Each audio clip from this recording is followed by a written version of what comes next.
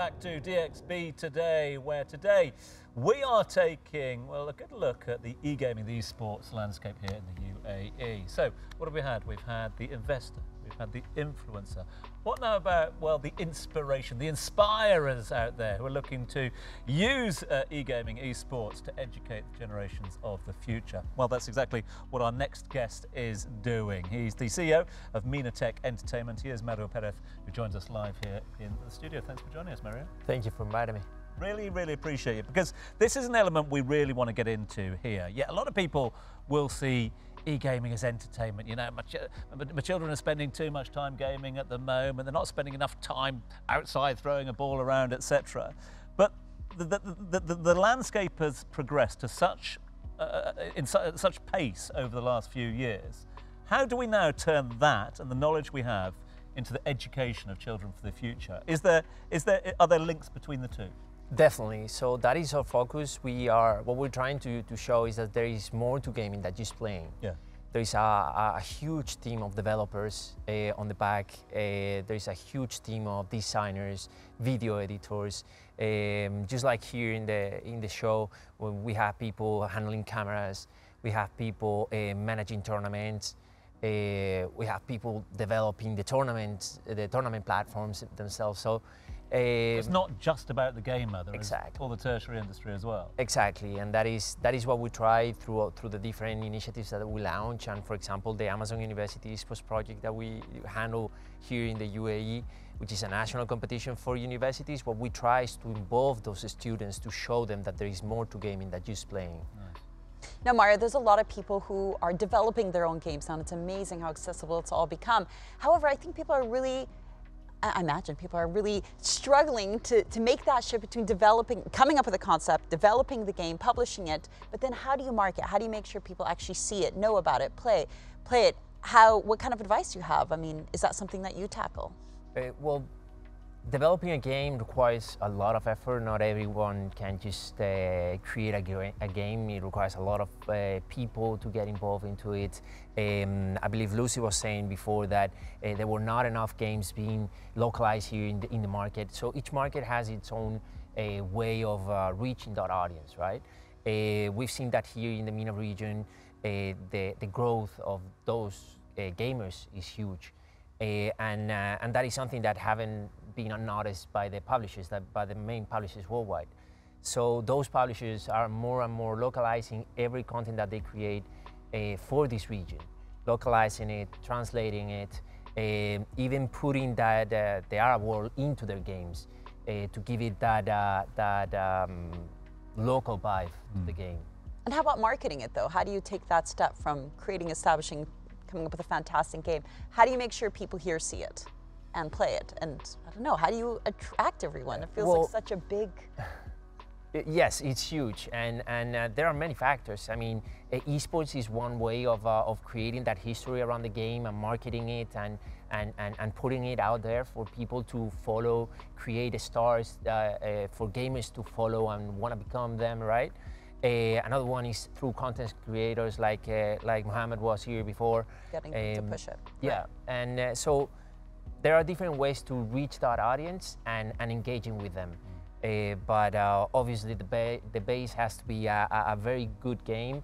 And if you create something that can engage locally with that audience by, I don't know, creating we've seen a lot of games lately, creating characters from the region. With like an Egyptian character or a Saudi character or a UAE character, and giving them that specific local connection, that always helps. Mario, just following on Dina's points about business is so important, and I love the tie-in with all the universities. You've got 130 now, I think, in the regional, region. yes. That's awesome. But there's a terminology called the gamerpreneur. And it's natural that if you're a gamer, you understand the whole industry, so you understand what appeals. Therefore, you can create a game, become an entrepreneur. But how are you working with the universities to really build up the business acumen? That's really important, I think. So our focus is to engage with university students, right? And involve them any way they want to get involved. if they are passionate about gaming, if they're passionate about competing, they can jump in any way they want.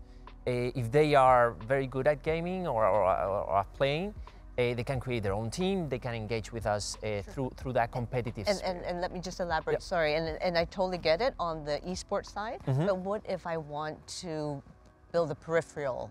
You know, I want to build a new mouse, or I want to come up with a new product. Can the universities help also? Is there some way that you could tie it in that way? Well, more and more now the universities are looking for ways to create curriculum around gaming. Exactly. Whether it's broadcasting focused on gaming, there is a lot of tools now that you can actually become a broadcaster or a content creator from home.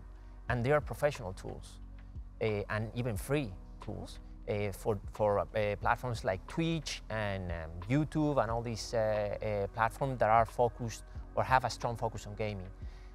So they teach you how to create content a lot more professionally. Clear your background, clear your voice, and obviously in this kind of curriculum, how to speak fluently, how to manage yourself in front of a camera, right? So they are more and more looking to create specific courses focused on gaming, because design, general design and design in gaming, it's not the same. When you have a specific course for gaming, it gives you the tools to actually create content that is going to help you engage with that specific audience. That's great. That's great. And I mean, I guess we've got also best practices from abroad too, though, right? Are you using best practices from other universities? Yes, I mean, we're handling projects across over 25 different markets across the world. So that is this is a global project that we're handling. The university project, the esports, the Amazon University esports, is something that we're doing in so many markets, and that is what actually give us the possibility to give the students to create a path to pro, right? Because you can engage with your peers, with your student friends in college, then qualify nationally. If you win nationally, then you go to the MENA finals, and then that connects to international. So we're creating a path to pro to give them the chance to, even though this is amateur, we're giving them the chance to feel like a star, feel like the pros.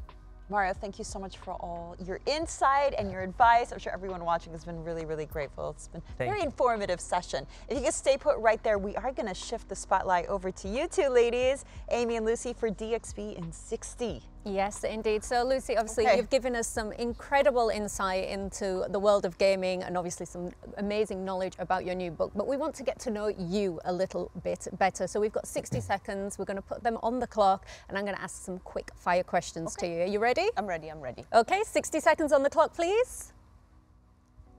And let's go. If you weren't an investor or author, what would you be doing? A board director. One thing that you cannot live without? Coffee.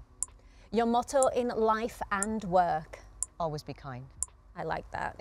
What was your first job? I worked at McDonald's. Okay. And your hidden gem in Dubai? Oh, definitely El Circal. Okay. Yeah. If you could choose one superpower, what would it be? Probably to turn back time. Okay, that's a good one. I would like that one too. Your inspiration? I'm saying again? Your inspiration? My son. A book that you're reading at the moment? Actually, I'm moderating this one at the Emirates Lit Fest, Surrounded by Vampires. Okay. Top series that you've watched recently? A talk series? A top series. A top series. The Night Shift. Okay, and last question, the time has just run out, but why Dubai? Because you can be and do anything in this amazing country. You definitely can. Thank you so much, Lucy. Thank you. Lovely to get to know you a bit better. Yeah, big thanks, Lucy. Thanks for guest co-hosting for us. Really much appreciate your time today. Big thanks to Mario as well for joining us. All the best with the new ventures here as well. Still plenty to come here on DXB today. In fact, our very own Shahir has been down to Lucy's hidden gem, hidden no longer, down at El Circal, down to the fridge to check out and catch up with, find out a bit more about our artist tonight Jay Abbo. What's up, everybody? I'm Jay Abbo, and this next song is a song called Movie. It's a song about someone that I was interested in the past, and me wondering whether it was only the way that she looked that was interesting to me, rather than what was inside, you know, what she was like, what her personality was like. And that's why there's the line, "You're like a movie, but can you move me?" And that's what the song is about. So stay tuned right here on DXB Today for Movie.